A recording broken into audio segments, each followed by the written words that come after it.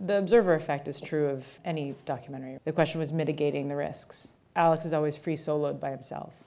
It's not like he'll tell someone that he's going to go do this. And for the greatest free solo of his life, he had his best friends next to him. You know, I'd like to say the crew made it safer ultimately in some way, just because he came away from that first turnaround saying, like, I just have to practice harder because I need to be ready to be observed by all these people. But we had to sit with the worst too, and to know if we could live with ourselves in that case and understand that we had done everything in our power to try to mitigate the observer effect. But no matter how much you care about the observer effect or being watched, it still is so insignificant compared to how much you care about your own life. Those issues are just so much more important than whether or not somebody's watching, whether or not they're getting the shot, whether or not that's distracting. It's like that stuff does not matter. The main thing is to not fall off the wall.